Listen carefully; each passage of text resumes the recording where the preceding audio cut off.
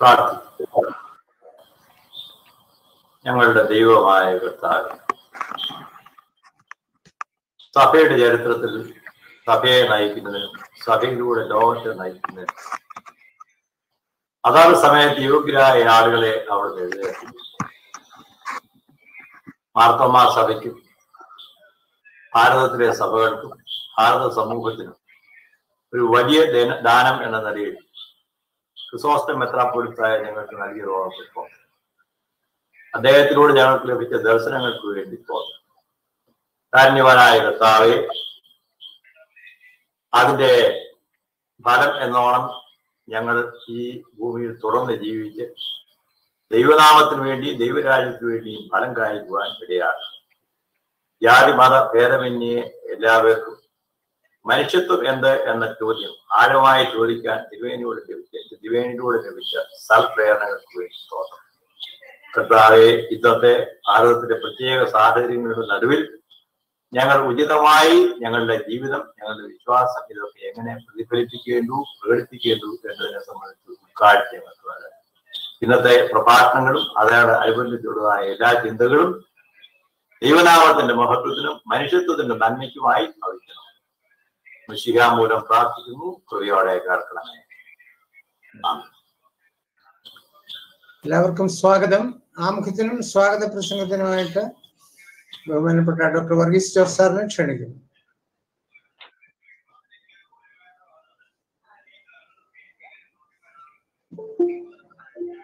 കേൾക്കാമല്ലോ സാറേ?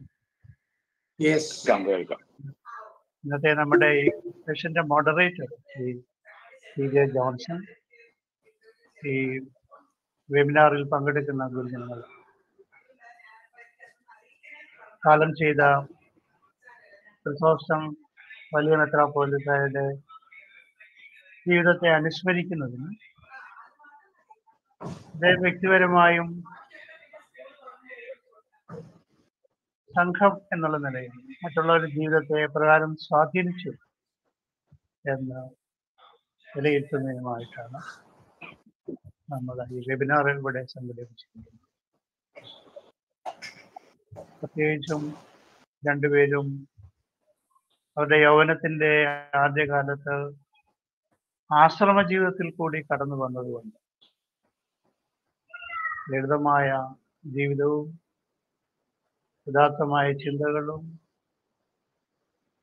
പാവപ്പെട്ടവരോടുള്ള കാരുണ്യവും എല്ലാം അവരുടെ ജീവിതത്തിൽ നമുക്ക് കാണാം.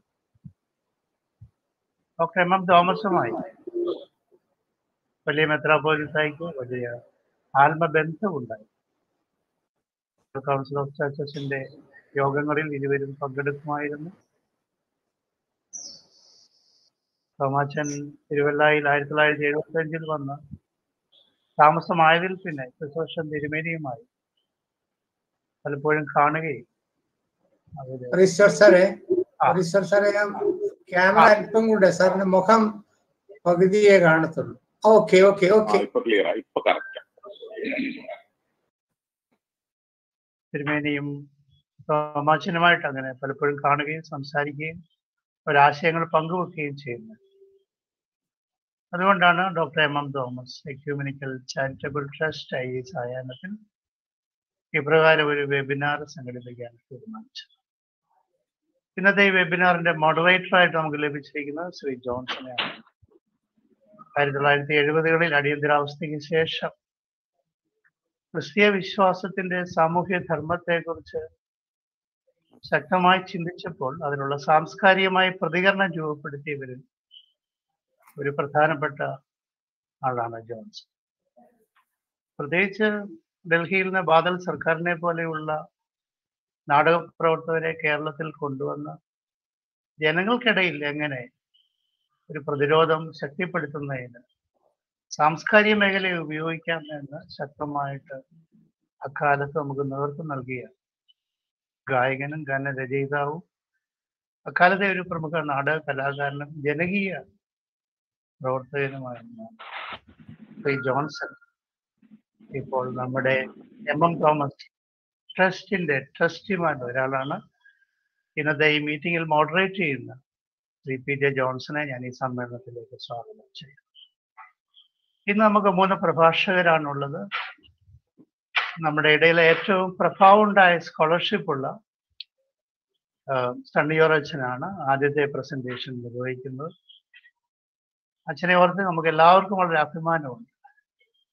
പ്രത്യേകിച്ച് ആധുനിക തത്വചിന്ത ധാരകൾ അത് വളരെ വേഗത്തിൽ മനസ്സിലാക്കുകയും സ്വാംശീകരിക്കുകയും പഠിക്കുകയും അതിന്റെ അടിസ്ഥാനത്തിൽ വിശ്വാസത്തെ നിർവചിക്കുകയും പുനർനിർവചിക്കുകയും സന്നിവേശിപ്പിക്കുകയും വിമർശിക്കുകയും ഒക്കെ ചെയ്യുന്നു.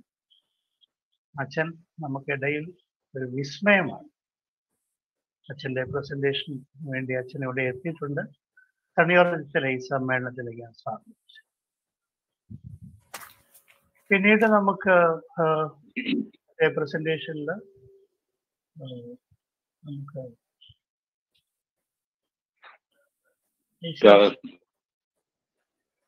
ഇന്നത്തെ പ്രസന്റേഷനിൽ രാധാകൃഷ്ണൻ കുറ്റൂർ ഹിന്ദു പത്രത്തിന്റെ വിവിധ ബ്യൂറോകളിൽ നിരവധി കാലം ദീർഘകാലം ബ്യൂറോ ചീഫായി പ്രവർത്തിച്ചു. സ്പെഷ്യൽ കറസ്പോണ്ടന്റ് ആയിരുന്നു. ഞങ്ങളെയൊക്കെ സംബന്ധിച്ചിടത്തോളം ഒരു പൊളിറ്റിക്കൽ കറസ്പോണ്ടന്റ് എന്നുള്ള നിലയിലാണ് ഞങ്ങൾ കണ്ടത്. വളരെ അതീവ ചാരുതയാർന്ന ഭാഷയാണ്, ഇംഗ്ലീഷ് ഭാഷയിലാണ് രാധാകൃഷ്ണൻ സാർ എഴുതിക്കൊണ്ടിരുന്നത്. രാധാകൃഷ്ണൻ സാറിന്റെ എഴുത്തുകളൊക്കെ എപ്പോഴും ഒരു സാമൂഹ്യമായ ഉള്ളടക്കം ഉണ്ടായിരുന്നു. ക്രിസോസ്റ്റം തിരുമേനിയുമായിട്ട് ആത്മബന്ധം ഉണ്ടായിരുന്നു അദ്ദേഹം. അത് അദ്ദേഹത്തിന്റെ പ്രഭാഷണത്തിൽ പറയും. ക്രിസോസ്റ്റം തിരുമേനി സംബന്ധിക്കുന്ന പരിപാടികളിലൊക്കെ രാധാകൃഷ്ണൻ സാറ് പങ്കെടുക്കുകയും അതിനെക്കുറിച്ച് മനോഹരമായ ഫീച്ചറുകൾ തയ്യാറാക്കുകയും ചെയ്യും. മാസത്തിൽ ഒരിക്കൽ തിരുമേനിയും രാധാകൃഷ്ണൻ സാറുമായി കൂടിച്ചേരുമായിരുന്നു. അത്ര വലിയ ആത്മബന്ധമായിരുന്നു രാധാകൃഷ്ണൻ സാറുമായിട്ട്. രാധാകൃഷ്ണൻ സാർ ഇപ്പോൾ തിരുവല്ലയിലെ മാക്ഫാസ്റ്റ് റീജിയണൽ റേഡിയോയുടെ ചീഫായിട്ട് പ്രവർത്തിക്കുന്നു. ദ ഹിന്ദുവിൽ നിന്ന് റിട്ടയർ ചെയ്തതിനു ശേഷം സാറിനെ ഈ സമ്മേളനത്തിലേക്ക് സ്വാഗതം ചെയ്യുന്നു. മൂന്നാമത്തെ പ്രസന്റേഷൻ പ്രൊഫസർ യേശുദാസ് അത്യാലിൻ്റെതാണ്. യേശുദാസ് നമുക്കിടയിൽ തന്നെ പ്രവർത്തിച്ച് വലിയ ഉയരത്തിലെത്തിയ ആളാണ്. MM തോമസിന്റെ ശിഷ്യ പരമ്പരയിൽ പെടുന്ന ആളാണ് യേശുദാസ്. ആദ്യം ഗുരുകുൽ തിയോളജിക്കൽ കോളേജിലെ അസോസിയേറ്റ് പ്രൊഫസറായി, പിന്നീട് വിദേശത്ത് നിരവധി സർവകലാശാലകളിൽ പഠിപ്പിച്ചു. നിരവധി ഗ്രന്ഥങ്ങൾ തയ്യാറാക്കി. അണ്ടർസ്റ്റാൻഡിങ് വേൾഡ് ക്രിസ്ത്യാനിറ്റി, അതുപോലെ തന്നെ സൗത്ത് ഈസ്റ്റ് ക്രിസ്ത്യാനിറ്റിയെ കുറിച്ചുള്ള ഓക്സ്ഫോർഡ് ആന്ത്രോളജിയുടെ അസോസിയേറ്റ് എഡിറ്റർമാരിൽ ഒരാളാണ്. അതുപോലെ തന്നെ സൗത്ത് ഈസ്റ്റ് ഏഷ്യയിലെ വേൾഡ് റിലീജിയൻസിനെ കുറിച്ചുള്ള ഒരു ഗ്രന്ഥ പരമ്പരയുടെ എഡിറ്ററും. പ്രൊഫസർ യേശുദാസ് അത്യാൽ തിരുമേനിയെ കുറിച്ച് എഴുതിയിട്ടുള്ള പുസ്തകത്തെക്കുറിച്ച് എഡിറ്റ് ചെയ്തിട്ടുള്ള പുസ്തകത്തെക്കുറിച്ച് എല്ലാവർക്കും അറിയാമല്ലോ. പ്രൊഫസർ യേശുദാസ് അത്യാലിനെ ഈ സമ്മേളനത്തിന് സ്വാഗതം ചെയ്യും. ഈ പ്രഭാഷണങ്ങളോടുള്ള പ്രതികരണം രൂപപ്പെടുത്തുന്നത് മിസസ് ജിജിയാണ്. കേരള കൗൺസിൽ ഓഫ് ചർച്ചസിന്റെ മുൻ ഉപാധ്യക്ഷയാണ് മിസസ് ജിജി ജോൺസൺ. ജിജി ജോൺസനെ ഈ സമ്മേളനത്തിലേക്ക് സ്വാഗതം ചെയ്യും. നമ്മുടെ ഈ സമ്മേളനം എല്ലാം കോർഡിനേറ്റ് ചെയ്യുന്നതും ഏകോപിപ്പിക്കുന്നതും ഇതിനാവശ്യമായ ക്രമീകരണങ്ങൾ ചെയ്തതും റിസോഴ്സ് പേഴ്സൺസിനെ എല്ലാം ക്രമീകരിക്കുന്നതും നമുക്ക് എല്ലാവർക്കും പ്രിയപ്പെട്ട Philippan തോമസാണ്. Doctor MM Thomas ecumenical charitable ട്രസ്റ്റിന്റെ സെക്രട്ടറിയായ പ്രൊഫസർ ഫിലിപ്പൻ തോമസിനെ ഈ സമ്മേളനത്തിലേക്ക് സ്വാഗതം ചെയ്യും. നമ്മുടെ രാജ്യത്തിന്റെ വിവിധ ഭാഗങ്ങളിൽ നിന്ന് ഈ പ്രഭാഷണങ്ങൾ കേൾക്കുന്നതിന് എത്തിയിട്ടുള്ള എല്ലാ ഗുരുജനങ്ങളെയും സുഹൃത്തുക്കളെയും അച്ഛന്മാരെയും എല്ലാം സ്വാഗതം ചെയ്തുകൊണ്ട് ഞാൻ എൻ്റെ വാക്കുകൾ അവസാനിപ്പിക്കുന്നു. Over to moderator. ചെറിയ തിരുത്ത്. ആദ്യത്തെ പ്രസന്റേഷൻ ഡോക്ടർ രാധാകൃഷ്ണൻ സാറിന്റെ ആയിരിക്കും. അത് സണ്ണി ജോർജ് അച്ഛനേറ്റവും അവസാനമേ പ്രസന്റ് ചെയ്യുന്നുള്ളൂ എന്ന് പ്രത്യേകമായിട്ട് നിർദ്ദേശം തന്നിരുന്നു. ഞാൻ മോഡറേറ്റർ ജോൺസൺ സാറിനെ ആദരവോടും ക്ഷണിക്കുന്നു.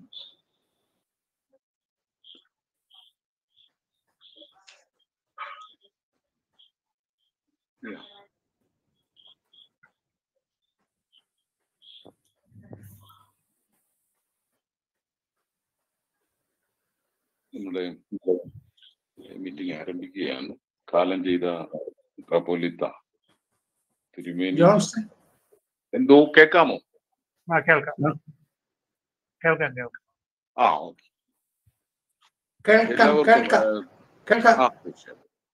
സണ്ണി ജോർജൻ, രാധാകൃഷ്ണൻ സാറ്, സത്യാൽ, ജിജി കൊച്ചമ്മ, ഒട്ടനവധി അച്ഛന്മാര് തന്നെ പങ്കെടുക്കുന്നുണ്ട്, സ്നേഹിതരുണ്ട്, മറ്റു ബഹുമാന്യരായിട്ടുള്ള ആളുകളുണ്ട്. എല്ലാവർക്കും ഒരു വാക്കിൽ സ്വാഗതം. തിരുമേനിയുടെ ചിന്തകൾ, അതൊരു ചിന്തകളിൽ മേലൊരു പരതൽ, അതിനെ ഒന്ന് മനസ്സിലാക്കുക, നമ്മുടെയൊക്കെ ജീവിതത്തോട് ഏത് അർത്ഥത്തിൽ ബന്ധപ്പെട്ടിരുന്നു, എങ്ങനെ നമ്മളോടൊക്കെ അത് ആന്തരികമായും ഒക്കെ പ്രതികരിച്ചിരുന്നു എന്നുള്ളത് ഓർമ്മിക്കാൻ ഒക്കെ ഉള്ളൊരു നല്ല അവസരമാണ്. ഒന്ന് രണ്ട് വാക്കുകൾ ഒന്ന് പറഞ്ഞുകൊണ്ട് മുഖ്യ ഭാഷകരിലേക്ക് ഞാൻ കൈമാറിക്കൊള്ളാം. മെത്രാപ്പൊലീത്തയെ ഓർക്കുമ്പോ ഒരു ക്രൈസ്തവ സഭാ മേലധ്യക്ഷൻ എന്നതിലുപരി ഈ നിബന്ധനകൾക്ക് അപ്പുറത്തായിട്ട് ഇതര വിശ്വാസധാരകളോട് ഒരു സഹവർത്തിത്വം സൂക്ഷിച്ചിരുന്നു എന്നുള്ളത് വളരെ പ്രധാനപ്പെട്ട ഒരു സംഗതി. അദ്ദേഹത്തെ ഓർക്കുമ്പോൾ, തിരുമേനിയെ ഓർക്കുമ്പോൾ അത് ക്രൈസ്തവമെന്നോ അല്ലെങ്കിൽ ഹൈന്ദവമെന്നോ ഇസ്ലാമികമെന്നോ ഇനി അതുമല്ലാതെ പ്രാഥമിക ജനസമൂഹങ്ങളുടെ ഇടയിൽ നിന്നിരുന്ന വിശ്വാസധാരകള്, PRDS പോലുള്ള പ്രസ്ഥാനങ്ങൾ, ഇതുമൊക്കെ അതിന്റെ വിശ്വാസങ്ങളും സമീപനങ്ങളോടും ഒക്കെ വളരെ നിർലോഭമായ ഒരു സഹവർത്തിത്വം സൂക്ഷിച്ചിരുന്നു എന്നുള്ളത് മറ്റു ഇതരകളിൽ നിന്ന് വ്യത്യസ്തമായ ഒരു തലം തിരുമേനി സൂക്ഷിച്ചിരുന്നു. തിരുമേനി അത് പ്രകടമാക്കിയിട്ടുണ്ടായിരുന്നു.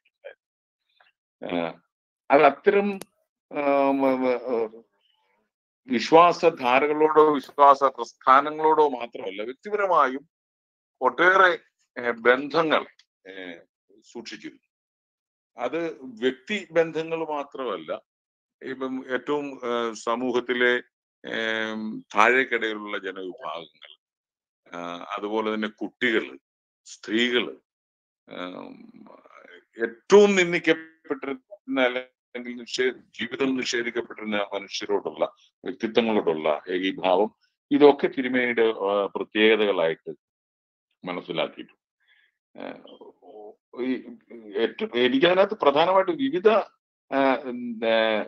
ദൈവബോധങ്ങളെ നിരാകരിക്കുകയായിരുന്നില്ല, ഇതിനെല്ലാം ഒരു കോർത്തിണക്കൽ, ഒരു ചേർത്തുവായന അദ്ദേഹത്തിന്റെ സമീപനത്തിൽ ഉടനീളം കാണാൻ കഴിയുമായി. ഞാൻ ഓർക്കുന്ന ഒരു ഇൻസിഡന്റ് 2001 അതെ, 2001 നവംബർ 14 ശിശുദിനം, കുട്ടികളുടെ ഒരു ശിശുദിന കൂട്ടായ്മ തിരുവല്ല ട്രാൻസ്പോർട്ട് ബസ് സ്റ്റാൻഡിന്റെ അടുത്ത് 2001 സംഭവമാണ്. ഞാൻ ഓർക്കുക, അവിടെ അന്ന് കുട്ടികൾ അവിടെ ഒരു പ്രത്യേക പ്രോഗ്രാം, ഒരു കൂടിവരവ് നടത്തി. അത് പുലരിക്കൂട്ടം എന്നുള്ള പേരിലായിരുന്നു കുട്ടികൾ. ബാലകൗമാരങ്ങൾ യുദ്ധക്കൊതിക്കെതിരെ എന്ന് പറയുന്ന ഒരു കൂട്ടായ്മയാണ്. അന്ന് അവര് നൂറുകണക്കിന് കുട്ടികൾ അവിടെ പങ്കെടുത്തു. അവര് മുതിർന്ന സമൂഹത്തെ ശരിക്കും യുദ്ധത്തിനെതിരെ, അല്ലെങ്കിൽ ബോംബല്ല ഞങ്ങൾക്ക് വേണ്ടത്, ഞങ്ങൾക്ക് ഭക്ഷണമാണ്, പൂക്കളാണ് വേണ്ടതെന്ന് പറഞ്ഞുകൊണ്ട് പാട്ടുകളും, അവരൊരു മുതിർന്ന സമൂഹത്തെ വിചാരണ ചെയ്യുക എന്ന് പറയുന്നൊരു സംഗതിയാണ്. അന്ന് ആ കുഞ്ഞുങ്ങളുടെ ആ കൂടിവരവിൽ, പുലരിക്കൂട്ടം എന്നുള്ള രൂപത്തിൽ ആ കൂടിവരവിൽ ക്ഷണിതാവായിട്ട് അന്ന് ഒരു കുട്ടികൾ തന്നെ നേരിൽ പോയി അതിന് തിരുമേനിയെയാണ് അവിടെ ക്ഷണിച്ചു വരുത്തിയിരുന്നത്. തിരുമേനി ആ വേദിയിലുണ്ടായിരുന്നു, കുട്ടികളുടെ നടുക്ക് വേദിയിലുണ്ടായിരുന്നു. അന്ന് എഴുതി തയ്യാറാക്കിയ ഒരു വിചാരണ, അവർ എഴുതി തയ്യാറാക്കിയ ഒരു ദീർഘമായ ഒരു വിചാരണ, അവർ എന്താണ് വിചാരണ ചെയ്തതെന്നുള്ളത് എഴുതി തയ്യാറാക്കിയ ഒരു സംഗതി ഉണ്ടായിരുന്നു. തിരുമേനി അത് വായിച്ചു കഴിഞ്ഞിട്ട് ഈ വിചാരണയുടെ അവസാനത്തിൽ തിരുമേനി പറഞ്ഞു, ഈ കുഞ്ഞുങ്ങൾ വിചാരണ ചെയ്ത മുതിർന്ന സമൂഹത്തിന് വേണ്ടി ഇത് ഞാൻ ഏറ്റെടുക്കുകയാണ്, നിങ്ങൾക്ക് വേണ്ടി ഞാനിത് ഏറ്റെടുക്കുകയാണ്. അത് മാത്രമല്ല, കുഞ്ഞുങ്ങൾ എഴുതി തയ്യാറാക്കിയേക്കുന്ന ഇത്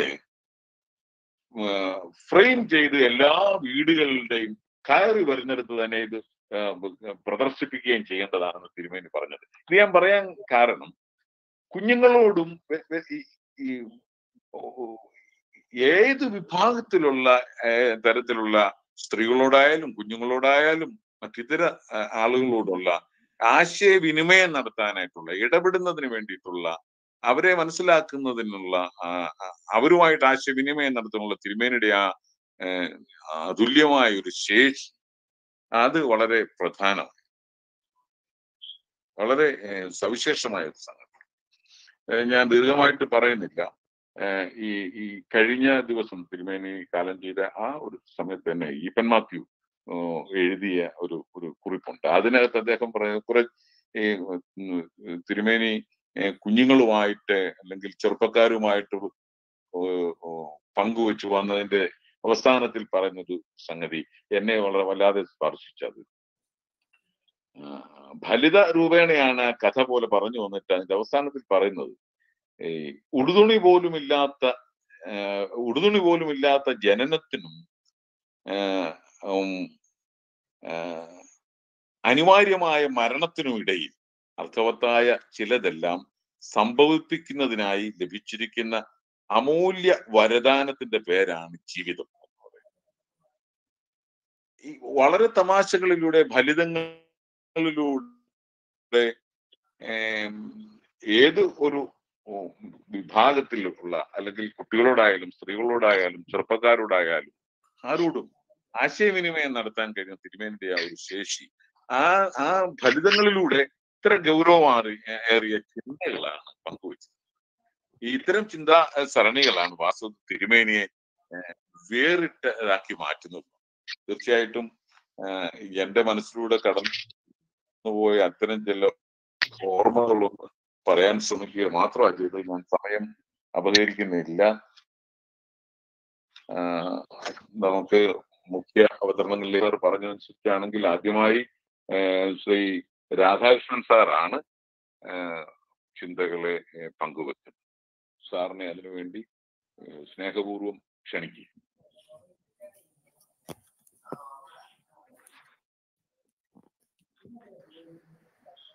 രാധാകൃഷ്ണൻ സാറ് കേൾക്കാമല്ലോ അല്ലേ? കേൾക്കാം. എന്നെ കേൾക്കാമല്ലോ? ഹലോ, കേൾക്കാം. സാറേ, എന്നെ ക്ലിയർ ആണോ അവിടെ? ക്ലിയറാ, കേൾക്കാം. എല്ലാവർക്കും A very good evening. Philipose Mar Chrysostom വലിയ മെത്രാപ്പൊലീത്ത ഒരു നൂറ്റാണ്ട് കടന്ന തന്റെ ജീവിതം തന്നെ ആഘോഷമാക്കിയ മഹാത്മാവ്, അതിലുപരി ഒരു ഋഷിവര്യനുമായിരുന്നു. എനിക്ക് പ്രസംഗം വലിയ വശമില്ല സാറേ, അതുകൊണ്ട് എന്റെ ഈ വാക്കുകളിൽ എന്തെങ്കിലും തെറ്റുപറ്റുന്നുണ്ടെങ്കിൽ ക്ഷമിക്കുക. ജീവിതത്തെ ഒരേ സമയം ഫലിതാത്മകവും നിറപ്പുകെട്ടുള്ളതുമായി കാണുവാൻ ക്രിസോസ്റ്റം തിരുമേനിക്ക് ഒരു പ്രത്യേക കഴിവാനുണ്ടായിരുന്നു. ആഴവും പരപ്പുമുള്ള തന്റെ ചിന്തകൾ നർമ്മത്തിൽ പൊതിഞ്ഞ ചെറു കാപ്സ്യൂളുകളായി സാധാരണക്കാരായവരുടെ മനസ്സിലേക്ക് അനായാസം കടത്തിവിടുവാനുള്ള അദ്ദേഹത്തിന്റെ ജന്മസിദ്ധമായ കഴിവ്, അല്ലെങ്കിൽ ഈശ്വരാനുഗ്രഹം എന്നും പറയാം, മറ്റെവിടെയും നമുക്ക് കണ്ടെത്താൻ പറ്റുമെന്ന് തോന്നുന്നില്ല. സ്നേഹത്തിന്റെയും കരുണയുടെയും മതസഹിഷ്ണുതയുടെയും പരസ്പര സഹവർത്തിത്വത്തിന്റെയും പങ്കുവെക്കലുകളുടെയും ഒക്കെ പാഠങ്ങൾ നമുക്ക് മുന്നിൽ തുറന്നു വെച്ച ക്രിസോസ്റ്റം തിരുമേനിയെ പറ്റി പറയാൻ ഏറെ ഉണ്ടെങ്കിലും എന്താണ് പറയേണ്ടതെന്നറിയാൻ വിഷമിക്കുന്ന ഒരവസ്ഥയുണ്ടല്ലോ. അതാണിപ്പോൾ ഞാനും അനുഭവിക്കുന്നത്. അദ്ദേഹവുമായുള്ള അടുപ്പം പത്തനംതിട്ടയിൽ 26 വർഷം മുൻപ് ഞാൻ ഹിന്ദു ദിനപത്രത്തിന്റെ ജില്ലാ ലേഖകനായി വന്നപ്പോൾ മുതൽ തുടങ്ങിയതാണ്. അന്ന് അദ്ദേഹം മർത്തോമ സഭയുടെ സഫ്രഗൻ മെത്രാപ്പൊലീത്തയായിരുന്നു. അന്നത്തെ മെട്രോപൊളിറ്റൻ ഡോക്ടർ അലക്സാണ്ടർ മർത്തോമ അദ്ദേഹത്തിന്റെ ഒരു പേഴ്സണൽ ഇന്റർവ്യൂവിനായി ഞാൻ തിരുവല്ല പുലാത്തീൻ അരമനയിൽ ചെന്നപ്പോഴായിരുന്നു അദ്ദേഹമാണ് എന്നെ ക്രിസോസ്റ്റം തിരുമേനിയെ പരിചയപ്പെടുത്തിയത്. ആ പരിചയം പിന്നീട് വ്യക്തിപരമായ അടുപ്പമായി. അത് 4 നൂറ്റാണ്ട് കാത്തു സൂക്ഷിക്കാനായി എന്നത് ഈശ്വരൻ. സഭയുടെ പരമാധ്യക്ഷനായി തിരുവല്ല അരമനയിലായിരുന്നപ്പോൾ മാസത്തിൽ ഒരിക്കലെങ്കിലും ഒരുമിച്ച് അത്താഴം കഴിക്കുവാൻ ക്ഷണിക്കുമായിരുന്നു. ചില നേരം മക്കളെയും കൂട്ടുകയെന്ന് പറഞ്ഞു. 2018 മാരാമണ്ണിലെ ബിഷപ്പ് ഹൗസിൽ എന്റെ പ്രിയ സുഹൃത്ത് ശ്രീ കുര്യൻ ഉമ്മനുമൊത്ത് അദ്ദേഹത്തെ കണ്ടപ്പോഴും മക്കളുടെ വിശേഷങ്ങൾ തിരക്കാൻ അദ്ദേഹം മറന്നില്ല. അവരുടെ പേര് പോലും ഓർത്തിരുന്ന അദ്ദേഹത്തിന്റെ ഓർമ്മശക്തി അപാരമായിരുന്നു എന്ന്. തിരുവനന്തപുരത്തും കോഴഞ്ചേരിയിലും മുംബൈയിലും ഒക്കെ വെച്ച് ചില പൊതുവേദികളിൽ അദ്ദേഹം ഞങ്ങളുടെ സൗഹൃദത്തിന്റെ ചില നുറുങ്ങുകൾ ഓഡിയൻസുമായി പങ്കുവെക്കുമായിരുന്നു എന്ന് ചില സുഹൃത്തുക്കൾ പറഞ്ഞറിഞ്ഞപ്പോഴൊക്കെ എനിക്കുണ്ടായ ആഹ്ലാദത്തിന് ഞാൻ ഈശ്വരനോട് നന്ദി പറഞ്ഞു. മാരാമൺ കൺവെൻഷനെ കുറിച്ച് ഒരിക്കൽ അദ്ദേഹത്തോട് ഒരു കുസൃതി ചോദ്യം ഞാൻ ചോദിച്ചു.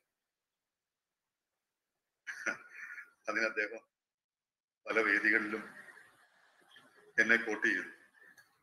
എന്റെ സുഹൃത്ത്, എന്റെ ഒരു സ്നേഹിതൻ ഹിന്ദു ദിനപത്രത്തിന്റെ ജേർണലിസ്റ്റ് രാധാകൃഷ്ണൻ കുത്തൂർ ചോദിച്ചു, 100 വർഷം പിന്നിട്ടിരിക്കുകയാണല്ലോ മാരാമൺ കൺവെൻഷൻ. ഇത്രയും നാളത്തെ കൺവെൻഷൻ കൊണ്ട് എന്ത് മാറ്റങ്ങളാണ് സമൂഹത്തിൽ ഉണ്ടാക്കുവാൻ കഴിഞ്ഞത്? അദ്ദേഹം സ്വതസിദ്ധമായ ഫലിത രൂപേണ അത് അവതരിപ്പിച്ചു. രാധാകൃഷ്ണന്റെ ചോദ്യത്തിന് ഉത്തരം പറയാൻ ഞാൻ അദ്ദേഹത്തോട് കുറച്ച് സമയം ചോദിച്ചു. എന്നാൽ ഇത് നാം ഓരോരുത്തരും ചിന്തിക്കേണ്ട വിഷയമാണെന്ന് പറഞ്ഞ് തിരുമേനി സഭാ മക്കളോട് തനിക്ക് പറയാനുള്ള ആശയത്തിന്റെ വിത്ത് അവരുടെ മനസ്സിൽ വിദഗ്ധമായി പാകുകയും ചെയ്തു. സഭ ലോകത്തിന് വേണ്ടിയാണെന്ന് ഉദ്ഘോഷിച്ചിരുന്നു മാർ ക്രിസോസ്റ്റം. അദ്ദേഹത്തിന്റെ തന്നെ വാക്കുകളിൽ ലോകത്തിന്റെ രക്ഷയ്ക്ക് വേണ്ടി ദൈവം തിരഞ്ഞെടുത്ത സമൂഹമാണ് സഭ. മറ്റുള്ളവർ ജീവിക്കുവാൻ വേണ്ടി തങ്ങളുടെ ജീവൻ ബലിയർപ്പിക്കുന്ന പട്ടാളക്കാരെ പോലെയാണ് സഭ. ലോകത്തിന്റെ ഉദ്ധാരണത്തിനായി ജീവൻ നൽകേണ്ടുന്നതാണ് സഭ. ഇന്ന് സഭയുടെ ഉദ്ധാരണത്തിന് വേണ്ടി ലോകത്തെ ഉപയോഗിക്കുകയാണ് നമ്മൾ ചെയ്യുന്നതെന്ന തന്റെ ആശയം തുറന്നു പറയാൻ ക്രിസോസ്റ്റം വലിയ മെത്രാപ്പോലിത്തയ്ക്ക് മാത്രമേ കഴിയുമായിരുന്നു, അല്ലേ? സഭകൾ ഇപ്പോഴും പ്രസംഗിക്കുന്നത് സഭയ്ക്ക് വേണ്ടി ക്രൂശിക്കപ്പെട്ട യേശു ക്രിസ്തുവിനെ കുറിച്ചാണെന്നും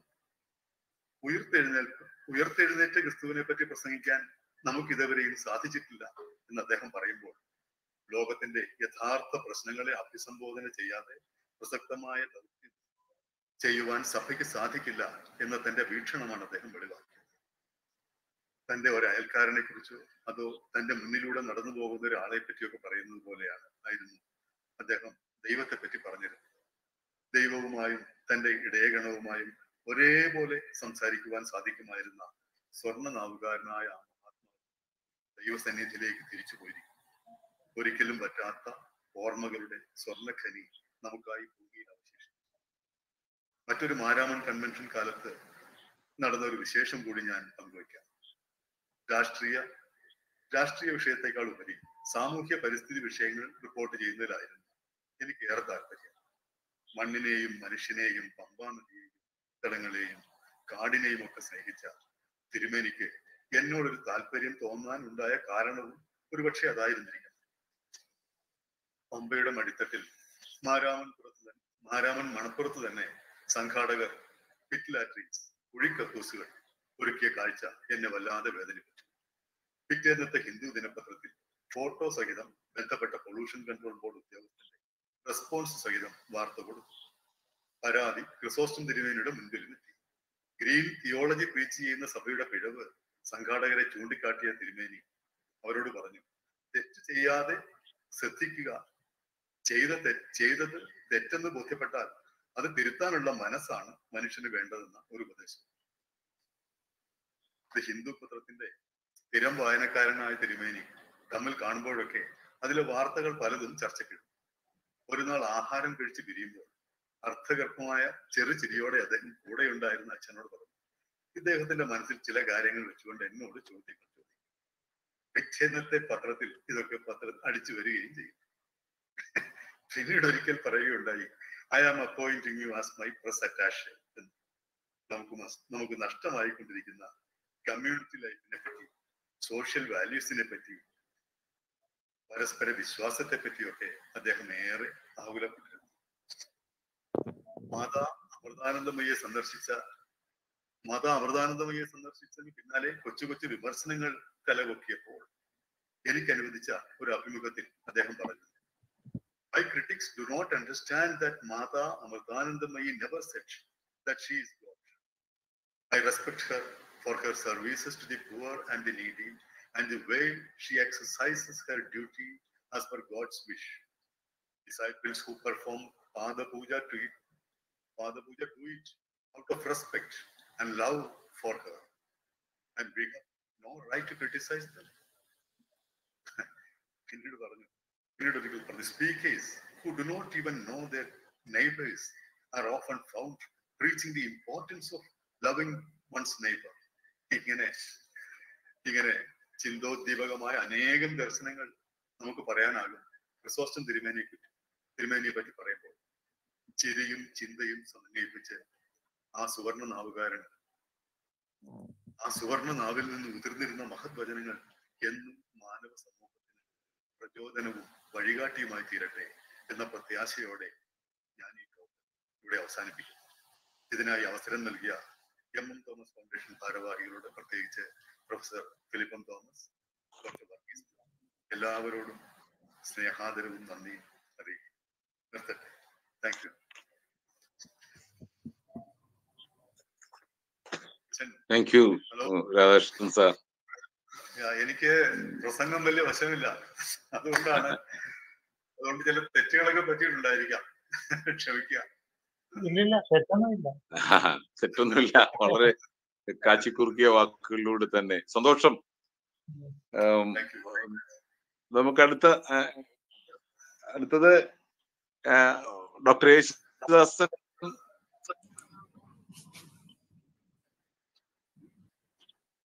ഞാൻ പറയുന്നത്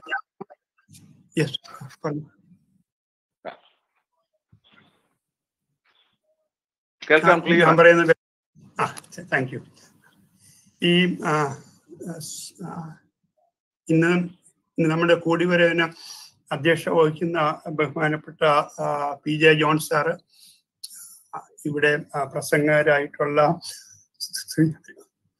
രാധാകൃഷ്ണൻ സാറ്, സണ്ണി ജോർജ് അച്ഛൻ, ഈ സമ്മേളനത്തിന്റെ മുഖ്യ സംഘാടകരായ ബഹുമാനപ്പെട്ട Philippan Thomas sir, doctor Varghese George, ഇവിടെ മറുപടി പറയുന്ന ശ്രീമതി ജിജി ജോൺസൺ, കൂടിയിട്ടിട്ടുള്ള വൈദികരെ, മറ്റു സുഹൃത്തുക്കളെ, എല്ലാവർക്കും സ്നേഹവന്ദനം. ഇത്തരം ഒരു കൂടിവരവ് ഡോക്ടർ MM തോമസ് സ്റ്റഡി സെന്ററിന്റെ ആയിട്ട് സംഘടിപ്പിച്ചത് ഏറ്റവും നന്നായി എന്നാണ് എനിക്ക് അഭിപ്രായപ്പെടാനുള്ളത്. നമ്മുടെ സ്വാഗത പ്രസംഗൻ ഡോക്ടർ വർഗീസ് ജോർജ് സൂചിപ്പിച്ചതുപോലെ ഡോക്ടർ MM തോമസും ഫിലിപ്പോസ് ക്രിസോസ്റ്റം തിരുമേനിയും സമകാലികനായിരുന്നു. സമീപ ഗ്രാമങ്ങളിലാണ് ജനിച്ചു വളർന്നത്. അവര് തമ്മിൽ 2 വയസ്സിന്റെ വ്യത്യാസം മാത്രമേ ഉള്ളായിരുന്നു. അവരൊരുമിച്ച് വളരുകയും ഒരുമിച്ചുള്ള പ്രവർത്തനങ്ങൾ ഏർപ്പെടുകയും സഭയിലും അതുപോലെ പുറത്ത് എക്യുമെനിക്ക പ്രസ്ഥാനത്തിലും സാമൂഹ്യ ജനങ്ങളുമായിട്ടുള്ള ബന്ധത്തിലുള്ള പ്രവർത്തനങ്ങളിലൊക്കെ പല മേഖലകളിൽ അവര് വളരെ അടുത്ത് പ്രവർത്തിച്ചവരാണ്. അത് അന്യോന്യം അവർക്ക് ബഹുമാനം ഉണ്ടായിരുന്നു. അവർ തമ്മിൽ അഭിപ്രായ വ്യത്യാസങ്ങൾ ഉണ്ടായിരുന്നു, അതവർ പ്രകടിപ്പിച്ചിട്ടുണ്ട്. എങ്കിൽ പോലും പരസ്പര ബഹുമാനവും സ്നേഹവും പുലർത്തി. അതിന് പല ഉദാഹരണങ്ങളുണ്ട്. എന്നാൽ ഞാനിപ്പോൾ നമ്മളുടെ സമയ പരിമിതി മുതൽ അതിൻ്റെ ഒരു ഉദാഹരണം മാത്രം ചൂണ്ടിക്കാണിക്കാൻ ഉദ്ദേശിക്കുന്നുള്ളൂ. സഭകളുടെ ലോക കൗൺസില് WCCയുടെ 4ാം ജനറൽ അസംബ്ലി നടന്നത് സ്വീഡനിലെ ഉപ്സാല എന്ന് പറയുന്ന നഗരത്തിൽ വെച്ച്. അവിടെ വെച്ച് വളരെ അപ്രതീക്ഷിതമായിട്ടാണ് ഡോക്ടർ MM തോമസിന്റെ പേര് WCCയുടെ അധ്യക്ഷ സ്ഥാനത്തേക്ക് പ്രപ്പോസ് ചെയ്തത്. അതായത് WCC മോഡറേറ്റർ എന്ന സ്ഥാനത്തേക്ക്. ആ സ്ഥാനം ഏറ്റെടുക്കാൻ അദ്ദേഹത്തിന് വളരെ ഭയാശങ്കകൾ ഉണ്ടായിരുന്നു. അതിന് പല കാരണങ്ങളുണ്ട്. അദ്ദേഹം താമസിക്കുന്ന ഇന്ത്യയിലാണ്. അപ്പൊ ഇന്ത്യയിൽ നിന്ന് വിട്ട് വിദേശ രാജ്യങ്ങളിലൊന്നും പോയി താമസിക്കില്ല എന്ന് അദ്ദേഹം തീരുമാനിച്ചു. എന്തെങ്കിലും പരിപാടികൾക്കും മീറ്റിങ്ങുകൾക്കും ഒക്കെ പോകുന്നതല്ലാതെ അദ്ദേഹത്തിന്റെ ആസ്ഥാനം ഇന്ത്യയിൽ തന്നെ ആയിരിക്കും. അപ്പൊ അന്നത്തെ സാഹചര്യത്തിലുള്ള വാർത്താവിനിമയ പരിമിതികളുണ്ട്, യാത്രയുടെ പരിമിതികളുണ്ട്. അപ്പൊ ഇതൊക്കെ കൊണ്ട് ഇങ്ങനെ WCC അധ്യക്ഷ സ്ഥാനത്ത് വന്നാലുണ്ടാകുന്ന പ്രായോഗിക ബുദ്ധിമുട്ടുകളുണ്ട്.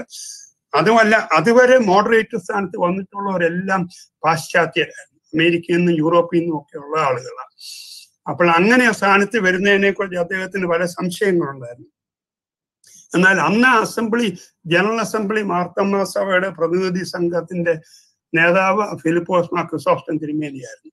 തിരുമേനി സ്നേഹപൂർവ്വം പറഞ്ഞു തോമാച്ചൻ ആ സ്ഥാനം സ്വീകരിക്കണം. അതായത് തോമാച്ചന് മാത്രമുള്ള അംഗീകാരമല്ല, സഭയ്ക്ക് മാത്രമുള്ള അംഗീകാരമല്ല, പാശ്ചാത്യ ലോകത്ത് മാത്രമല്ല ക്രൈസ്തവ സാന്നിധ്യവും ക്രൈസ്തവ നേതൃത്വവും ഒക്കെ ഉള്ളത് നമ്മളെ പോലുള്ള സമൂഹങ്ങളിൽ നിന്ന് വരുന്നവർക്കും ഇതുപോലത്തെ ഉന്നത ആഗോള സംരംഭങ്ങൾക്ക് നേതൃത്വം കൊടുക്കുക എന്നുള്ളതിന് തെളിവും അംഗീകാരവുമാണ്. അതുകൊണ്ട് തോമാച്ചൻ എടുക്കണമെന്ന് നിർബന്ധപൂർവ്വം സ്നേഹപൂർവ്വം പറഞ്ഞു. അതിനെ തുടർന്ന് അദ്ദേഹം ആ സ്ഥാനം സ്വീകരിച്ചു. ഇത് ഡോക്ടർ തോമസിന്റെ ജീവചരിത്രമായ തന്നെ രേഖപ്പെടുത്തി, എക്യുമെനിക്കൽ ജേർണലിൽ തന്നെ രേഖപ്പെടുത്തിയിട്ടുണ്ട്. അതുകൊണ്ട് ഇങ്ങനെ ഇത്തരം ഒരു സമ്മേളനം കൂടി വരുന്നത്, നമ്മളിവിടെ കൂടി വരുന്നത് വളരെ വളരെ പ്രസക്തമാണ്. കഴിഞ്ഞ 2 ആഴ്ചകൾക്കുള്ളിൽ നമ്മളൊക്കെ തന്നെ പല അനുസ്മരണ സമ്മേളനങ്ങൾ, ക്രിസോസ്റ്റം തിരുമേനിയെ കുറിച്ചുള്ള അനുസ്മരണ സമ്മേളനങ്ങളിൽ പങ്കെടുത്തിട്ടുണ്ട്. എന്നാലും ഇപ്പൊ നമ്മൾ സംസാരിക്കുന്ന സമയത്ത് തന്നെ മുഖ്യമന്ത്രി പിണറായി വിജയൻ സംബന്ധിക്കുന്ന ഒരു അനുസ്മരണ സമ്മേളനം നടന്നുകൊണ്ടിരിക്കുകയാണ്. അങ്ങനെ പല പരിപാടികൾ നടക്കുന്നുണ്ട്. എങ്കിലും ഇതിന്റെ പ്രസക്തി എന്താന്ന് വെച്ചാല്, ഇത്രയും സമൂഹത്തിൽ നിന്നൊരു ബഹുമാനം സ്വീകരിച്ച് സമൂഹത്തിന്റെ ആകമാനം ആദരാഞ്ജലി സ്വീകരിച്ച് അധികം സഭാ നേതാക്കന്മാരുണ്ടായിട്ടില്ല. സഭാ നേതാക്കന്മാർ മരിക്കുമ്പോൾ മുഖ്യമായിട്ടും അവർ നേതൃത്വം കൊടുത്ത സഭയ്ക്ക് അല്ലെങ്കിൽ ഇതര സഭകൾക്ക് അവരുടെ സ്നേഹ ബഹുമാനങ്ങൾ കിട്ടുമെങ്കിലും ഇതൊരു വളരെ ഒരു ഗൗരവമായിട്ട് തന്നെ ഒരു കേരള ദേശത്തിന്റെ ആദരാഞ്ജലി ഏറ്റുവാങ്ങിയാണ് അദ്ദേഹം കടന്നുപോയത്. കഴിഞ്ഞ ആഴ്ച നടന്ന പല അനുസ്മരണ മീറ്റിങ്ങുകളിൽ ഒന്ന് ചിന്ത പബ്ലിക്കേഷൻസ് സംഘടിപ്പിച്ച മീറ്റിംഗ് ആണ്. ചിന്ത പബ്ലിക്കേഷൻസ് പറഞ്ഞാൽ നമുക്കൊക്കെ അറിയാം, CPIM പാർട്ടിയുടെ തന്നെ ഒരു പ്രസിദ്ധീകരണ വിഭാഗമാണ്. ചിന്ത പബ്ലിക്കേഷൻസ് സംഘടിപ്പിച്ചു. അപ്പോൾ അതിൽ പല CPM-ന്റെ നേതാക്കളും സഭകളുടെ നേതാക്കളും ഒക്കെ അതിൽ പങ്കെടുത്തു. അങ്ങനെ സാമൂഹ്യ രംഗത്ത് വിശാല സമൂഹത്തിലെ ചലനങ്ങൾ, ഗഹനമായ മാറ്റങ്ങൾ സൃഷ്ടിച്ച ആളാണ്. അതിനെക്കുറിച്ച് നമുക്ക് അല്പമായി ചിന്തിക്കാറുണ്ട്. അപ്പൊ അതുകൊണ്ട് ഏറ്റവും പ്രസക്തമാണെന്ന് മാത്രം പറഞ്ഞുകൊണ്ട് ഞാൻ എൻ്റെ ചുരുക്കമായിട്ടുള്ള പ്രഭാഷണത്തിലേക്ക് പ്രവേശിക്കുകയാണ്. 2-3 കാര്യങ്ങൾ മാത്രം ചുരുക്കമായിട്ട് പറയാനാണ് ഞാൻ താല്പര്യപ്പെടുന്നത്. ഒന്നാമത്തേത്, സഭയുടെ ചരിത്രത്തെയും പാരമ്പര്യത്തെയും വിശ്വാസ സംഹിതകളെയും പറ്റി ചോദ്യങ്ങൾ ചോദിക്കാൻ അദ്ദേഹത്തിന് വലിയ മടിയൊന്നുമില്ലായിരുന്നു. സാധാരണഗതിയിൽ അത്രയും സഭയുടെ ഉന്നത സ്ഥാനത്ത്, നേതൃത്വ സ്ഥാനത്തിരിക്കുന്ന ആള് സഭയുടെ ചരിത്രത്തെയും വിശ്വാസ സംഹിതയെയും പാരമ്പര്യങ്ങളെയും കുറിച്ചുള്ള അടിസ്ഥാന ചോദ്യങ്ങൾ ഉന്നയിക്കാൻ അല്പം മടിക്കും. പലരും അവർ ഉൾപ്പെടാത്ത മറ്റുള്ള വിശാല തലത്തിലുള്ള വിമർശനങ്ങൾ നടത്തുമെങ്കിലും സ്വന്തം സഭയെക്കുറിച്ചുള്ള വിമർശനങ്ങൾ അത്രയും കേട്ടിട്ടില്ല. അതിന് അദ്ദേഹം പല രംഗങ്ങളിൽ തയ്യാറായി. അത് സ്വയവിമർശനം എന്ന രീതിയിലും സ്വയവിമർശനത്തിന്റെ ഭാഗമായിട്ട് അദ്ദേഹം ഉൾപ്പെട്ട് നിൽക്കുന്ന, അദ്ദേഹം നേതൃത്വം കൊടുക്കുന്ന സഭയെക്കുറിച്ചുള്ള വിമർശനങ്ങളും ഒക്കെ ഉണ്ടായിട്ടുണ്ട്. ഞാനിപ്പോൾ ഒരു ഉദാഹരണം മാത്രം പറയുവാനാണ് ആഗ്രഹിക്കുന്നത്. ഞങ്ങൾ മുമ്പ് സ്വാഗത പ്രസംഗൻ സൂചിപ്പിച്ച പോലെ അദ്ദേഹം മെത്രാപ്പോലിത്ത ആയിരുന്ന സ്ഥാനത്ത് അദ്ദേഹത്തിനെ കുറിച്ചുള്ള ഗ്രന്ഥം തയ്യാറാക്കി. ഞങ്ങളെല്ലാ ഗ്രന്ഥം എഴുതിയത് അതിൻ്റെ അകത്ത് ആകമാനമുള്ള അദ്ദേഹത്തിന്റെ ചിന്തകളും ആശയങ്ങളും മാത്രമാണുള്ളത്. അപ്പോൾ അതിൽ മാർത്തോമാ സഭയുടെ നവീകരണവും ചരിത്രവും പാരമ്പര്യവും ഒക്കെ പറയുന്ന കൂട്ടത്തിൽ ഞങ്ങൾ ചോദിക്കുന്നുണ്ട്, സഭയ്ക്ക് ഈ സുവിശേഷ താല്പര്യം തുടക്കം മുതലേ, നവീകരണ കാലം മുതലേ ഉണ്ടായിരുന്നോ? അദ്ദേഹം പറഞ്ഞു അങ്ങനൊന്നും ഇല്ലായിരുന്നു. അങ്ങനെ വലിയൊരു വിശ്വാസ ദർശനത്തിൽ നിന്നോ ദൈവശാസ്ത്ര അടിത്തറയിൽ നിന്നൊന്നും ആണ് നവീകരണം ഉണ്ടായതെന്ന് പറയാൻ സാധിക്കില്ല. അന്ന് സഭയിൽ മലങ്കര സഭയിൽ ചില തെറ്റായിട്ടുള്ള പഠിപ്പിക്കലുകളും ശക്തീകരണങ്ങളും ഒക്കെ വന്നു. അതിനെതിരായിട്ടുള്ള ഒരു നീക്കമായിരുന്നു. അല്ലാതെ ഇപ്പം യൂറോപ്പിൽ മാർട്ടിൻ ലൂതറിന്റെ നേതൃത്വത്തിൽ നടന്ന നവീകരണത്തിൽ ഉണ്ടായ പോലത്തെ വളരെ ഗൗരവപരമായിട്ടുള്ള ദൈവശാസ്ത്ര ചിന്തകളൊന്നും അവിടെ ഉണ്ടായില്ല എന്ന് പറഞ്ഞു. അതിനെ തുടർന്ന് അദ്ദേഹം ഒരു പ്രസ്താവന നടത്തി. ആ പ്രസ്താവന നവീകരണ കാലത്ത് നവീകരണ കൂട്ടത്തിന് 2 ചോയ്സസ് ഉണ്ടായിരുന്നു. അതിൻ്റെ അകത്ത് ഒരു ചോയ്സ് മിഷണറിമാരുടെ കൂടെ പോവുക, അങ്ങനെ അവരുടെ സഭയുടെ ഭാഗമായിട്ട് തീരുക എന്നുള്ള. രണ്ടാമത്തെ ചോയ്സ് ഇങ്ങനെ ഒരു സ്വതന്ത്ര സഭയായിട്ട് നിൽക്കുക എന്നുള്ള.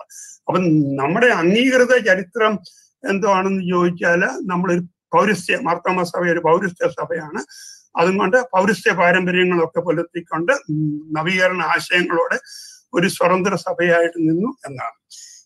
തിരുമേനി പറഞ്ഞു, ചില ചരിത്രകാരന്മാർ അഭിപ്രായപ്പെട്ടിട്ടുണ്ട് മിഷണറിമാരുടെ കൂടെ പോകാതിരുന്നത് മിഷണറിമാർ ദളിതരുടെ ഇടയിൽ പ്രവർത്തിക്കാൻ പോവുകയാണ്. അങ്ങനെ ദളിതർ അംഗമായിട്ടുള്ള ഒരു സഭയിൽ നിൽക്കാൻ താല്പര്യമില്ലായിരുന്നു. അതുകൊണ്ടാണ് മിഷണറിമാരുടെ കൂടെ പോകാറുന്നത്. അപ്പോൾ അവരുടെ നവീകരണക്കാരുടെ പ്രധാന വിമർശനം മിഷണറിമാരോടല്ലായിരുന്നു, ദളിതരുള്ള സഭയിൽ നിൽക്കാൻ താല്പര്യമായിരുന്നു. പക്ഷെ തിരുമേനി അതിനോട് കൂട്ടിച്ചേർത്തു, ഇത് നമ്മൾ അംഗീകരിക്കുന്നില്ല. ഈ ചിന്ത അല്ലെങ്കിൽ ഈ ചരിത്ര വിശകലനം മാർത്തോമാ സഭ സ്വീകരിക്കുന്നില്ലെങ്കിൽ പോലും അതിലെന്തെങ്കിലും സത്യം ഉണ്ടോ എന്നുള്ളത് നമ്മൾ ചിന്തിക്കണം, ആലോചിക്കണം എന്ന്. അങ്ങനെ സഭയുടെ അടിസ്ഥാന ചരിത്ര പശ്ചാത്തലവും പൈതൃകത്തെ കുറിച്ച് തന്നെ ചോദ്യങ്ങൾ ചോദിക്കാൻ വലിയ മടികൾ കാണിച്ചില്ല. ചോദ്യം ചെയ്തു എന്ന് പറയാനൊക്കെയല്ല, അദ്ദേഹം ആ സ്ഥാനത്ത് മെത്രാപ്പോലിത്ത സ്ഥാനത്ത് തന്നെ ഇരിക്കുന്ന സമയത്താണ്. എങ്കിലും ചോദ്യങ്ങൾ അങ്ങനെ ഒരു സെൽഫ് ക്രിറ്റിസിസത്തിന്റെ ഭാഗമായിട്ട് അദ്ദേഹം ഉൾപ്പെട്ടു നിൽക്കുന്ന, അദ്ദേഹം നേതൃത്വം കൊടുക്കുന്ന സഭയെക്കുറിച്ചുള്ള ചോദ്യങ്ങൾ ഉന്നയിക്കാൻ അദ്ദേഹം തയ്യാറായി. ഉന്നയിക്കുന്നവരെ അദ്ദേഹം പ്രോത്സാഹിപ്പിക്കുകയും ചെയ്തു. ഈ കോണ്ടെക്സ്റ്റില് നമ്മുടെ സുഹൃത്തായ ഡോക്ടർ ജോർജ് സക്കറിയ സാധാരണ പറയുന്ന ഒരു സംഗതിയാണ്. അദ്ദേഹം പറയുന്നത് മാർത്തോമാ സഭയ്ക്ക് ഒരു മജിസ്റ്റീരിയം ഇല്ല. ഇപ്പൊ കത്തോലിക്ക സഭയ്ക്കും ഒക്കെ മജിസ്റ്റീരിയം ഉണ്ട്. അതായത് വിശ്വാസ സംഹിതയെ സംബന്ധിച്ചുള്ള പ്രഖ്യാപനങ്ങൾ, ഔദ്യോഗിക പ്രഖ്യാപനങ്ങൾ, അല്ലെങ്കിൽ വിശ്വാസ സംഹിത സംബന്ധിച്ച് അവസാന വാക്ക് പ്രഖ്യാപിക്കുന്ന ഒരു മജിസ്ട്രേറ്റ്. അപ്പം അത് പറയുന്നത് കേട്ട് എല്ലാ സഭാംഗങ്ങളും നടക്കണം. അങ്ങനെ ഒരു മജിസ്റ്റീരിയം മാർത്തോമാ സഭയ്ക്കില്ല.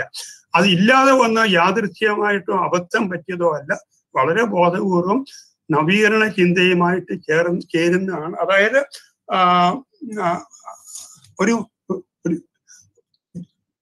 ടെന്ററ്റീവ്നെസ്, ഒരു അല്പമൊക്കെ അയഞ്ഞ സമീപനം തന്നെ വിശ്വാസ കാര്യങ്ങളിൽ സ്വീകരിച്ചിട്ടുണ്ട്.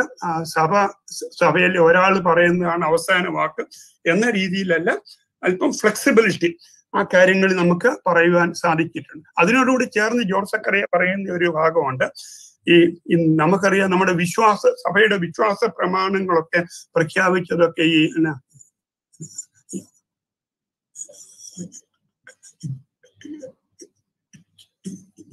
കൗൺസിലുകൾ, വലിയ സമ്മേളനങ്ങളാണ്. അത് ചക്രവർത്തിമാർ വിളിച്ചുകൂട്ടിയ എക്യുമെനിക്കൽ കൗൺസിലുകളിലാണ് ഈ വിശ്വാസ പ്രഖ്യാപനങ്ങളൊക്കെ നടന്നത്.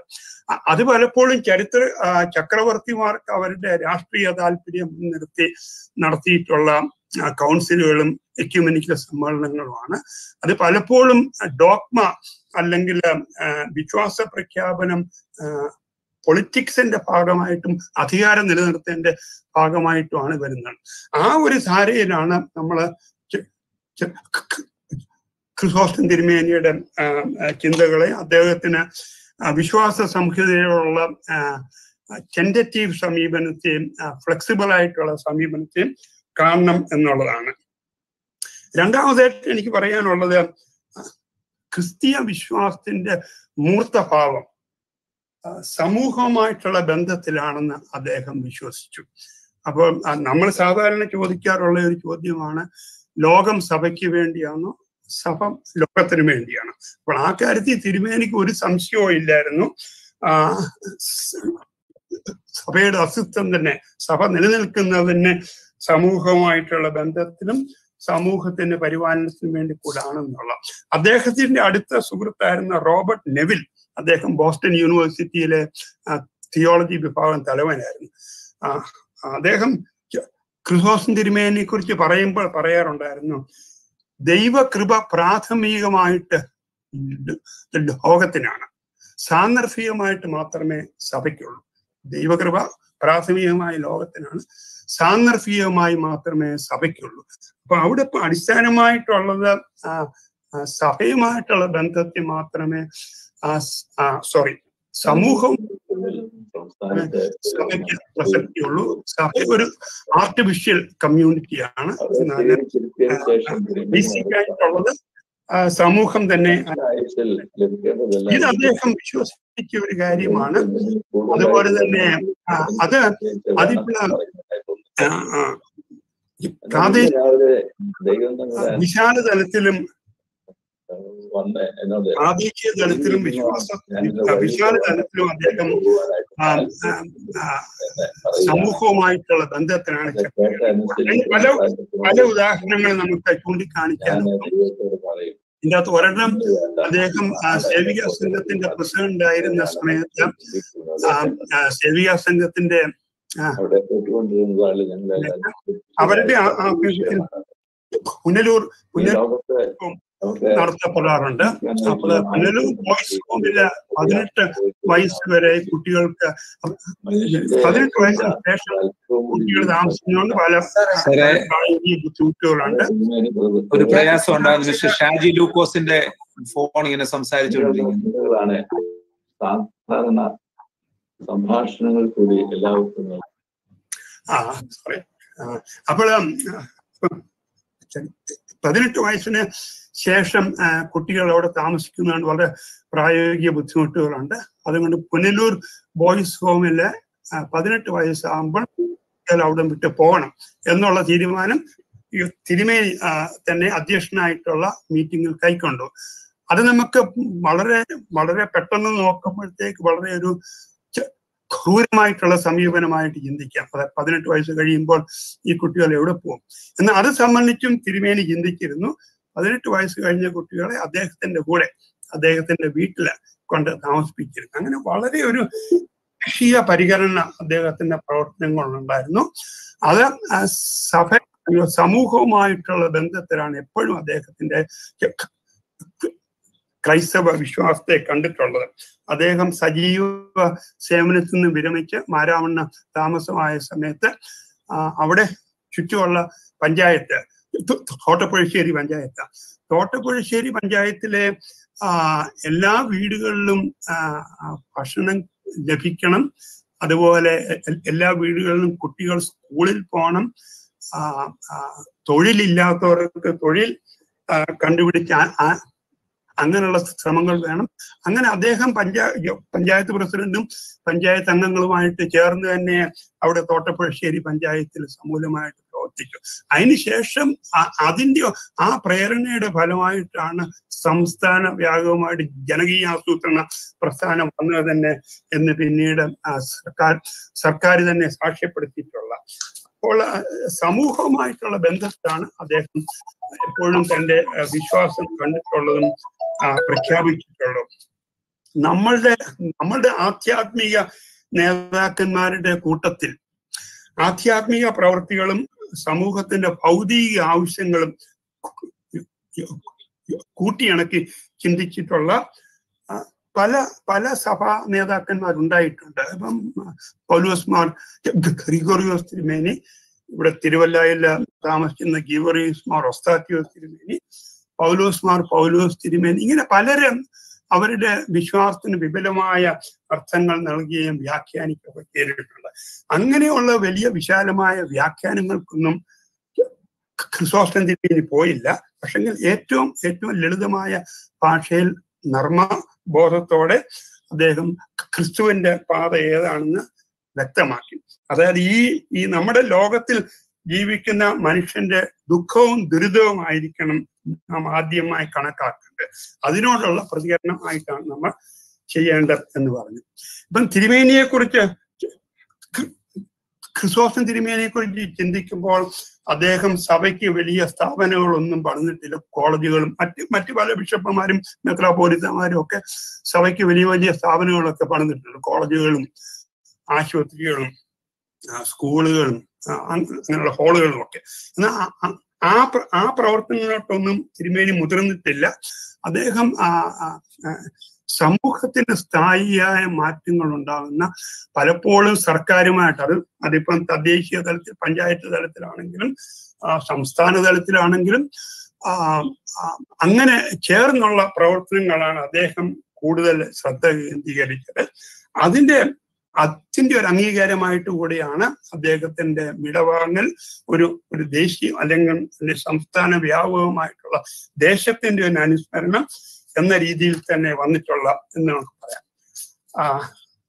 മൂന്നാമതായിട്ട് എനിക്ക് പറയാനുള്ളത് കമ്മ്യൂണിസ്റ്റ് പ്രസ്ഥാനവുമായിട്ട് ക്രിസോസ്റ്റം തിരുമേനിക്ക് ഒരു വൈരുദ്ധ്യാത്മക ബന്ധം ഉണ്ടായിരുന്നു, ഡയലക്റ്റിക്കൽ റിലേഷൻഷിപ്പ്. അത് ഇപ്പം നമുക്ക് ചരിത്രം നോക്കുമ്പോൾ നമുക്കറിയാം, കഴിഞ്ഞ ഒരു നൂറ്റാണ്ട് ലോകത്തിലെ ഒരു വലിയ രണ്ട് ശക്തികള്, രണ്ട് ധ്രുവങ്ങളിൽ നിന്ന് പരസ്പരം സംഘർഷം ഉണ്ടായത് കമ്മ്യൂണിസ്റ്റ് പ്രസ്ഥാനങ്ങളും ക്രൈസ്തവ സഭകളുമാണ്. ഒരു വലിയ രീതിയിലുള്ള ലോകത്തിന്റെ പല ഭാഷങ്ങളിലാണ്, തെക്കൻ അമേരിക്ക ആണെങ്കിലും മധ്യ അമേരിക്ക ആണെങ്കിലും കിഴക്കൻ യൂറോപ്പ് ആണെങ്കിലും ഇവിടെ എല്ലാം സഭകളും കമ്മ്യൂണിസ്റ്റ് പ്രസ്ഥാനവും തമ്മിലുള്ള സംഘർഷങ്ങളുണ്ടായിരുന്നു. അതിവിടെ കേരളത്തിലും പ്രകടമായിരുന്നു. പ്രത്യേകിച്ച് 1957 പ്രഥമ കമ്മ്യൂണിസ്റ്റ് ഗവൺമെന്റ് അധികാരത്തിൽ വരികയും കമ്മ്യൂണിസ്റ്റ് ഗവൺമെന്റ് വളരെ സ്ഥായിയായിട്ടുള്ള സാമൂഹ്യ പരിവർത്തനങ്ങളിലേക്ക് പ്രവേശിക്കുകയും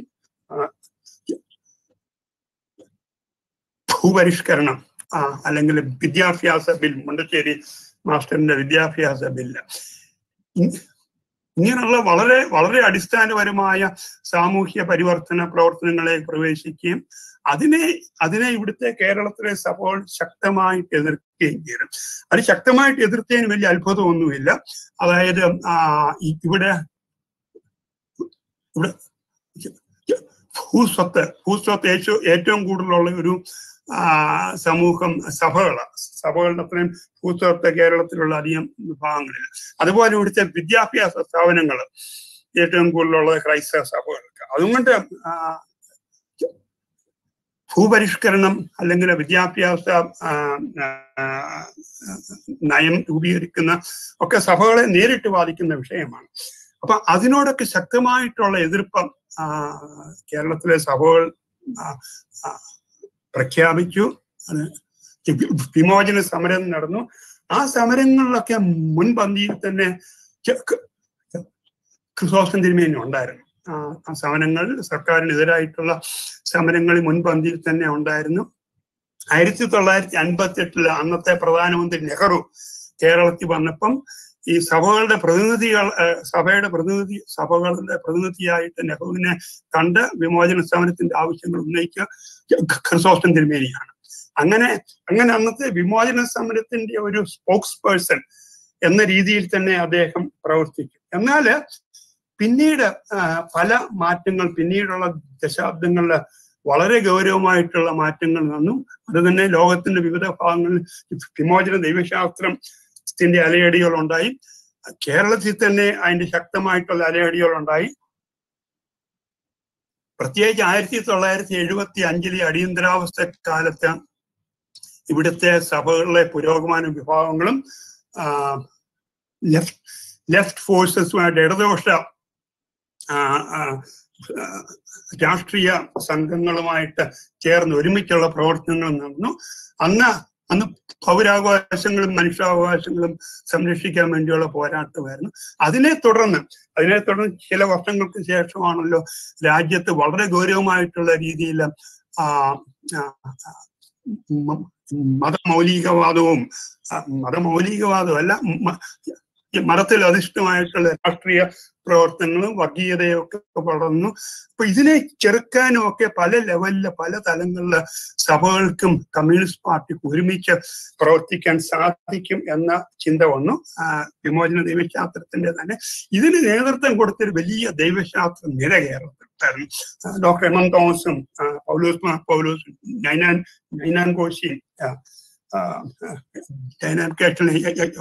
ജോസഫ് അച്ഛൻ MJ ജോസഫ് അച്ഛൻ AP അച്ഛന് ടോം കൊച്ചേരി കാപ്പനച്ഛൻ അങ്ങനെ ഒരു വലിയ നിര ദൈവശാസ്ത്ര ചിന്തകര്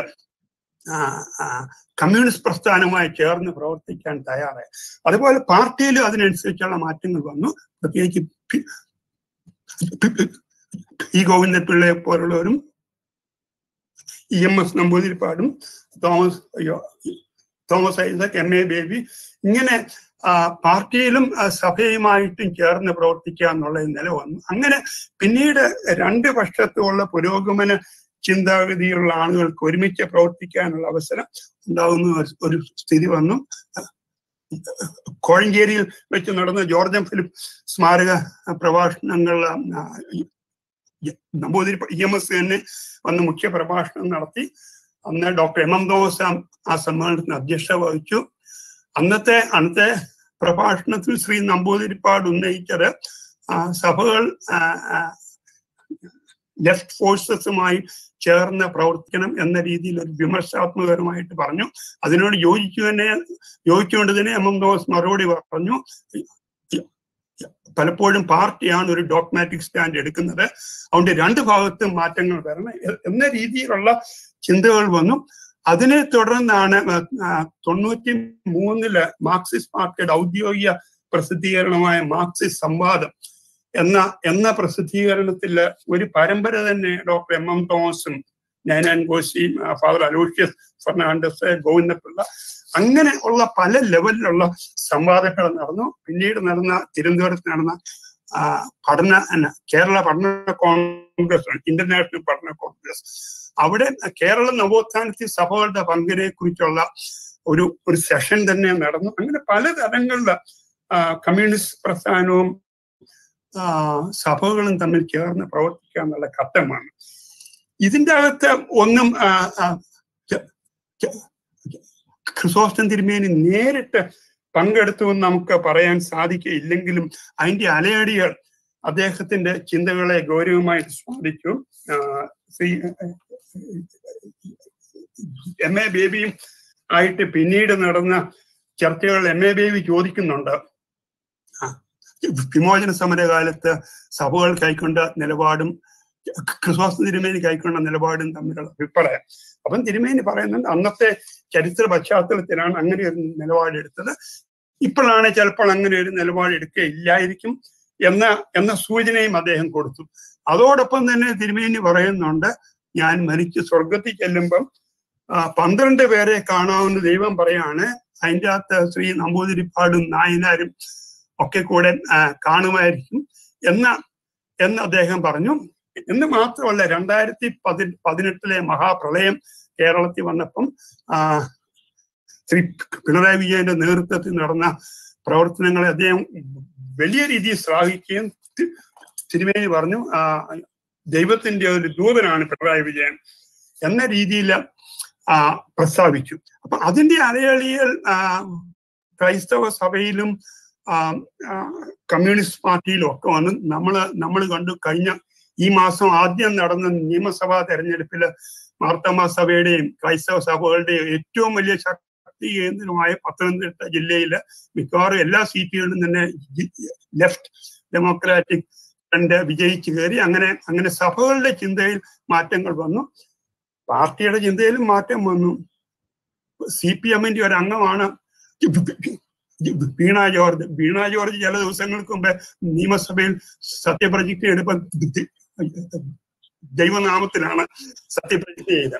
അങ്ങനെ സഭ മാറ്റത്തിന് തയ്യാറായി, പാർട്ടി മാറ്റത്തിന് തയ്യാറായി. ആ ഒരു ഘട്ടത്തിൽ തിരുമേനിയുടെ നിശബ്ദമായ സാന്നിധ്യവും പ്രവർത്തനങ്ങളും വലിയ വലുതായിരുന്നു. പ്രത്യേകിച്ച് MA ബേബിയുമായിട്ട് ചേർന്ന് ക്രൈസ്റ്റ് മാർക്സ് ആൻഡ് ശ്രീനാരായണ ഗുരു എന്ന പേരിലുള്ള ഒരു പുസ്തകം തന്നെ ഇറക്കി, മലയാളത്തിൽ ഇംഗ്ലീഷിലും ഇറക്കി. അങ്ങനെ അവര് തമ്മിൽ തോമസ് ഐസക്, എം എ ബേബിയും ഒക്കെ ആയിട്ട് വളരെ വളരെ അടുത്ത ബന്ധം പുലർത്തി സഭയുടെ ചിന്തകളെ ഗൗരവമായ രീതിയിൽ ബാധിക്കുവാൻ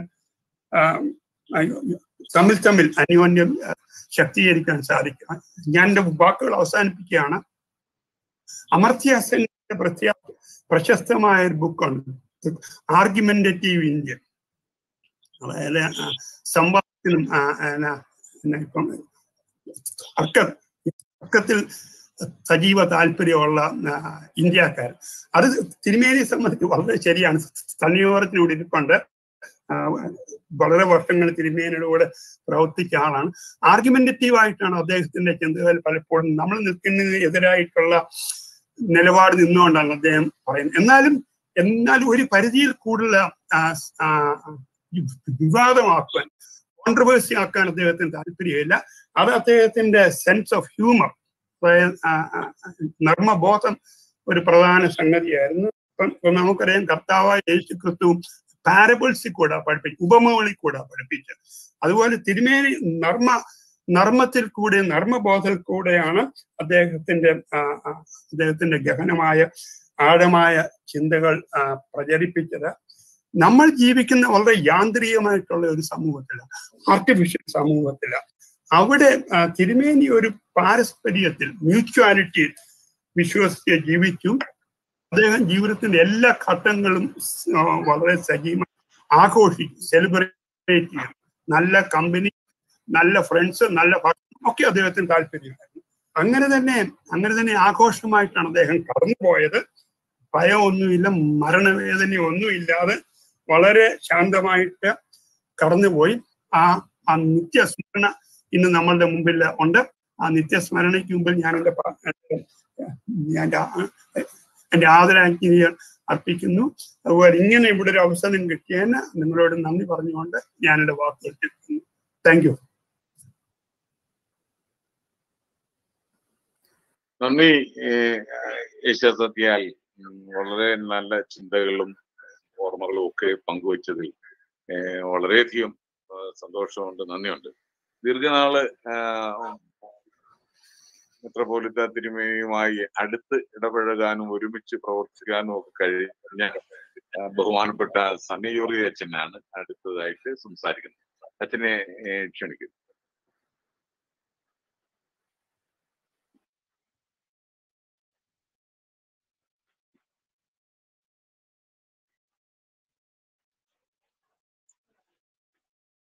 അച്ഛൻ മ്യൂട്ടാ. അച്ഛൻ മ്യൂട്ടാ. അച്ഛൻ ഒരു സന്ധ്യാസമയത്ത് ഇങ്ങനെയൊരു കൂട്ടത്തില് ഒരുമിച്ച് തിരുമേനിയെ അനുസ്മരിക്കാൻ ലഭിച്ച ഒരവസരത്തിനായി നന്ദി പറയുന്നു. MM സ്റ്റഡി സെന്ററിന്റെ ചെയർപേഴ്സണായി വർത്തിക്കുന്ന ഈശ്വർ സാർ, സെക്രട്ടറിയായി വർത്തിക്കുന്ന പ്രിയപ്പെട്ട PJ ജോൺസൺ, ഈ കാര്യങ്ങളൊക്കെ കോർഡിനേറ്റ് ചെയ്യുകയും ഞാനുമായിട്ടൊക്കെ പലപ്പോഴും വഴക്കിട്ട് വരികയും ചെയ്യുന്ന ഞങ്ങളുടെ ഫിലിപ്പൻ തോമസ് സാറ്, നമുക്ക് പ്രഭാഷണങ്ങൾ അവതരിപ്പിച്ച റേഡിയോ മൈക്ക് ഫാസ്റ്റിൻ്റെ ഡയറക്ടറായിരിക്കുന്ന പ്രിയപ്പെട്ട പുറ്റൂർ രാധാകൃഷ്ണൻ സാറ്, ഇനിയും പ്രിയപ്പെട്ട തിരുമേനിക്ക് വേണ്ടി mission in the market place വളരെ ബ്യൂട്ടിഫുള്ളായ ഒരു പുസ്തകം രചിച്ച നമുക്കത് ഒക്കെ അവതരിപ്പിച്ച ശ്രീ സത്യാൽ. ഇനി ഇത് കഴിഞ്ഞ് ഫിലിപ്പൻ തോമസ് തെറ്റിപ്പോയാണെങ്കിൽ സംശയമുണ്ട്. പ്രതികരണമെന്നാണ് ജിജി കൊച്ചമ്മയ്ക്ക് ഇട്ടിരിക്കുന്നത്. സാധാരണ KCC മീറ്റിങ്ങിൻ്റെ ഒരു രീതി വെച്ചായിരിക്കാം. പിന്നെ ഞാൻ ആലോചിച്ചു വേറെ പ്രശ്നമുണ്ട്. സാധാരണ വനിതകളെ ഇതിൻ്റെയൊക്കെ മിനിറ്റ്സ് എഴുതാൻ കയറി ഏൽപ്പിക്കും. കാരണം അവരാകുമ്പം ശ്രദ്ധിച്ച് കേട്ട് അതിൻ്റെ മിനിറ്റ്സൊക്കെ എഴുതും. അപ്പം ജിജി കൊച്ചമ്മയ്ക്ക് KCCയിലെ ഒരു ജോലി മിക്കവാറും മിനിറ്റ്സ് എഴുതായിരിക്കും. അതുകൊണ്ടായിരിക്കും ജിജി കൊച്ചമ്മയുടെ പേര് ഒടുവിലാക്കിയത് എന്നെനിക്കൊരു സംശയമുണ്ട്. അതെന്തായാലും ഇപ്പോൾ എനിക്ക് കിട്ടിയ അവസരത്തിൽ പ്രവേശിക്കുകയാണ്. അതിന് പ്രത്യേകം നന്ദി പറയുകയും ചെയ്യുന്നു. പലപ്പോഴും നമ്മളിങ്ങനെയുള്ള അനുസ്മരണം നടത്തുമ്പോൾ ആ വ്യക്തിബന്ധങ്ങളും ആ വ്യക്തിയെ രൂപപ്പെടുത്തിയ ചില സാഹചര്യങ്ങളും അന്നേരം എടുത്തു പറയത്തില്ല. പക്ഷെ നമുക്ക് എല്ലാവർക്കും ഇവിടെ ഇപ്പോൾ ഇരിക്കുന്ന എല്ലാവർക്കും തന്നെ ക്രിസ്തോസ്റ്റം തിരുമായിട്ട് ബന്ധത്തിൽ അത് അടുത്തറിയാവുന്നവരാണ്. അതിനൊരു ബാക്ക്ഗ്രൗണ്ട് എന്താണ് നമുക്കറിയാം. പിതാവ് കെ ഇ ഉമ്മനച്ചൻ കലമണൽ കുടുംബമാണ്. അച്ഛൻ തന്നെ CMS കോളേജിലും മദ്രാസ് ക്രിസ്ത്യൻ കോളേജുമായിട്ടാണ് പഠനം പൂർത്തീകരിച്ചത്. കലമണിലെ കുടുംബത്തെക്കുറിച്ച്, ആ വീടിനെ കുറിച്ച് പറയുമ്പോൾ തന്നെ പഴയ വീട് അറിയും വരെയൊക്കെയുള്ള ചെറിയ നിരകളൊക്കെ ഉള്ള ഒരു വീടാണ്. നമ്മുടെ വർഗീസ് സോസച്ചിലൊക്കെ പല പ്രാവശ്യം അവിടെ തീർച്ചയായിട്ടും ആ പഴയ വീട് വിസിറ്റ് ചെയ്തതാണ്. അതിനൊരു വരാന്തയൊക്കെ ഉണ്ട്. അവിടെ തന്നെയൊക്കെ ഇരിക്കാനുള്ള ബെഞ്ചുകളും ക്രമീകരണം ആ പഴയ കാലഘട്ടത്തിലുണ്ട്. അപ്പൊ അവിടെ തന്നെ ഒരു സംവാദ വേദിയായിരുന്നു. ഞാൻ മനസ്സിലാക്കിയിട്ടുള്ളത് MA തോമസ് അച്ഛനും MM തോമസ് സാറും ഒക്കെ ചില മീറ്റിങ്ങിന് പോയിട്ട് വരുമ്പോൾ കലമണ്ഡല അച്ഛൻ അവിടെ ഇറങ്ങി അച്ഛനുമായിട്ട് ഈ മീറ്റിങ്ങിൽ പങ്കെടുത്തതിൻ്റെ ഒക്കെ ചില കാര്യങ്ങൾ പറഞ്ഞ് ഒരു കുശലമൊക്കെ നടത്തി ഒരു വാദപ്രതിവാദമൊക്കെ നടത്തിയായിരിക്കും നടത്തി പലതവണ തിരിഞ്ഞ് പോയിട്ടുണ്ട്. പ്രത്യേകിച്ച് 1931 MA തോമസ് അച്ഛൻ ഒരു Inter religious students meeting Aluva വെച്ച് നടത്തിയപ്പോൾ തന്നെ ഗവൺമെന്റ് വളരെ സംശയാലുക്കളായിരുന്നു. അവരുടെ CID ഒക്കെ ഒരു റിപ്പോർട്ടൊക്കെ അതിനെക്കുറിച്ച് അന്ന് തേടിയിട്ടുണ്ട്. അതിപ്പോൾ നമ്മുടെ നളന്തയിലെ ആർക്കൈവ്സിൽ ആ റിപ്പോർട്ടർ ഞാനത് നേരിട്ട് കാണുകയുണ്ടായി. അപ്പോൾ MA തോമസ് അച്ഛൻ വിളിച്ചുകൊടുത്ത മീറ്റിംഗ് അപകടം ഉണ്ടാക്കും, എന്താണ് ഇവരുടെ ലക്ഷ്യം എന്നൊക്കെയുള്ള സംശയം ഉണ്ടായിരുന്നു. അപ്പോൾ അങ്ങനെയുള്ള മീറ്റിങ്ങുകളൊക്കെ സംഘടിപ്പിച്ചിട്ട് തിരിച്ചു വരുമ്പോൾ ഈ കലമണ്ഡല അച്ഛനോടൊക്കെ ഇതൊക്കെ ഒന്ന് പങ്കിട്ട് ആശയങ്ങൾ പങ്കിട്ട് പോകുന്നൊരു പതിവുണ്ടായിരുന്നു. അത് വീട് ഒരു സംവാദശീലമുള്ള വീടായതുകൊണ്ട് യേശുദാസ് സത്യാൽ സൂചിപ്പിച്ച പോലെ തർക്കം തിരുമേനിയുടെ ഒരു ജീവിത ശൈലിയായിരുന്നു. എല്ലാവരും തർക്കത്തിലൂടെ പ്രവേശിക്കുക, ആ തർക്കത്തിൽ കൂടെ നമ്മളെ കുറിച്ച് പ്രകോപിപ്പിച്ച് കഴിയുമ്പോൾ തിരുമേനി തന്നെ അതിൻ്റെ ഒരു സമന്വയത്തിലേക്ക് എത്തുക. അല്ലെ നമ്മളെ വീണ്ടും നമ്മുടെ തർക്കം ഉപേക്ഷിക്കാൻ പറയത്തില്ല, തർക്കം മുൻപോട്ട് പോകാനാണ് പറയുന്നത്. ഞാൻ ആദ്യമായി തിരുമേനിയുടെ സെക്രട്ടറിയായി ചുമതലയെടുത്ത് പൈലിയച്ചൻ റിട്ടയർ ചെയ്തപ്പോഴാണ്. അപ്പോൾ എന്നെ വിളിച്ച് ഞാൻ മിഷൻ ഫീൽഡിലാണ്, അച്ഛാ പൈലിയച്ചൻ റിട്ടയർ ചെയ്യുകയാണ്, അതുകൊണ്ട് അച്ഛനെ ഞാൻ ഇങ്ങോട്ട് പകരക്കാരായിട്ട് വെക്കുകയാണ്. വികാരിജനറായിട്ടൊന്നും അല്ല കേട്ടോ, അച്ഛനെ കൊച്ചു സെക്രട്ടറി ആയിട്ടിരിക്കാനാ, വികാരിജനറാണെന്നും അല്ല, ഓർക്കണം എന്ന് പറഞ്ഞ് എന്നെ അവിടെ ആക്കി. അപ്പൊ എനിക്ക് പറ്റിയ ഒരു വലിയ വിഷമം, തിരുമേനിയും പൈലിയച്ചനും തമ്മിൽ ഏതെങ്കിലും ഒരു വിഷയത്തിൽ ഒരു പരാതി വന്നാലോ കേസ് ഇട്ട് വന്നാലോ ഇവർ തമ്മിൽ ആർഗ്യൂ ചെയ്തിട്ട പല വശങ്ങൾ പേഴ്സ്പെക്റ്റീവില് വാദം കേട്ട ശേഷമാണ് ഒരു തീരുമാനം എടുക്കുന്നത്. ഞാനെങ്ങനെ തിരുമേനോട് വാദിക്കാനോ അല്ല തിരുമേനോട് മുമ്പിൽ നിന്ന് വാദിക്കാനോ അല്ല പ്രാവീണ്യം എനിക്കുണ്ട്. ഞാൻ ഒഴിഞ്ഞു മാറിയൊക്കെ എന്നാലും ഈ ഭക്ഷണമേശയൊക്കെ ഇരിക്കുമ്പോഴും തിരുമേനി കൊച്ചു കൊച്ചു വാദങ്ങൾ എടുത്തിടുകയും എന്നെ അങ്ങനെ കൊച്ചു കൊച്ച് ചെറിയ രീതിയിലൊക്കെ വാദിക്കാനായിട്ട് പഠിപ്പിക്കുകയും ചെയ്തു. അതുകൊണ്ട് തിരുമേനിക്ക് തർക്കങ്ങളിലൂടെ മുൻപോട്ട് പോകുന്നത് വലിയ ഒരു ജീവിതശൈലിയായിട്ട് മാറ്റി എന്ന കാര്യത്തിൽ പ്രത്യേകിച്ച് സംശയമില്ല. 1934 മുതൽ 39 വരെയാണ് തിരുമേനി UC കോളേജിൽ പഠിച്ചത്. ആ കാലഘട്ടം നമുക്കറിയാം. തിരുവിതാംകൂർ കോൺഗ്രസിന്റെ ജനനം, സർ CP എതിരായിട്ടുള്ള സമരം, ഈ സമരത്തിന്റെ ഒരു കാലഘട്ടമാണ്. എന്നാൽ തിരുമേനി തന്നെ പറയും, എനിക്ക് എൻ്റെ അനുജൻ കൂട്ടുണ്ടായിരുന്നു, അതുകൊണ്ട് തന്നെ സാധാരണ ഒരു കോളേജ് വിദ്യാർത്ഥികൾക്ക് പോകാവുന്ന ഒരു കുസൃതിയിലൊന്നും എനിക്ക് ഇടപെടാൻ പറ്റിയിട്ടില്ല. അനുജൻ കൂടെയുണ്ട്. മാത്രമല്ല കലമണ്ഡല അച്ഛൻ്റെ മകനെന്ന രീതിയിൽ ഈ അധ്യാപകരുടെ സ്ഥാനത എന്നിലേക്കുണ്ട്. അതുകൊണ്ട് ഞാൻ ഈ സമരമൊക്കെ ഉണ്ടാകുമ്പോഴേ കുറച്ചുപേരൊക്കെ അതിനെ മുദ്രാവാക്യമൊക്കെ വിളിക്കുമ്പോൾ പുറകെ പോയി പതുങ്ങി നിന്നിട്ടേ ഉള്ളൂ. എന്നാൽ എനിക്കൊരു ആവേശമൊക്കെ ഉണ്ടായിട്ടുണ്ട്, അങ്ങനെയൊക്കെ വിളിക്കണമെന്നൊരു ആഗ്രഹമൊക്കെ ഉണ്ടായിട്ടുണ്ട്. ഞാൻ തിരുമേനി UC കോളേജിൽ പഠിച്ച സമയത്തെ കുറിച്ച് പറയുകയുണ്ടായി. തിരുമേനി പറഞ്ഞു, UC കോളേജ് ഒരു എക്യുമെനിക്കൽ അല്ലെങ്കിൽ ഒരു സെക്കുലർ കാഴ്ചപ്പാടിന്റെ ഒരു ഭവനമായിരുന്നു. അധ്യാപകരായ TS Venkitaraman, Kuttippuzha P Krishnapillai sir, TR Anantharaman, TV Ramanujam, ഇവരൊക്കെയാണ് KC Chacko സാറിനോടും CP Mathew സാറിനോടും TB ഒക്കെ അധ്യാപകരായ ശുശ്രൂഷ ചെയ്തത്. അപ്പൊ ഈ അധ്യാപക വൃന്ദം അപ്പൊ തന്നെ പറഞ്ഞു, അച്ഛനൊന്ന് ഓർക്കണം, അവിടെ ഈ മെൽസ് ഒരു കോമൺ മെൽസില്ല. കാരണം ഭക്ഷണത്തിന് പറയും ബാലൻസ് വെജിറ്റേറിയൻ ഫുഡ് കഴിക്കുള്ളൂ. അതുകൊണ്ട് അവർക്ക് വേണ്ടി വെജിറ്റേറിയൻ ഫുഡ് മെസ്സുണ്ട്. അതൊക്കെ ഒരു ദിവസം നിർത്താൻ സാധിക്കില്ല. അപ്പൊ അങ്ങനെയുള്ള മെസ്സൊക്കെ ഉണ്ടായിരുന്നെങ്കിലും ഇതെല്ലാം കൂടെ ഒത്തുപ്രവർത്തിപ്പാനും മുമ്പോട്ട് പോകാനുള്ള ആ സാഹചര്യമൊക്കെ ലഭിച്ചു എന്ന് അദ്ദേഹം തിരുമേനി പലപ്പോഴും പറയും പറയുക തിരുമേനിയുടെ സ്വഭാവമാണ്. തിരുമേനി വികാരിയായി പാറ്റുപള്ളിയിൽ ആദ്യമായാലും അല്ലെങ്കിൽ പാറ്റുപള്ളി വന്നു പാറ്റുപള്ളി വന്നു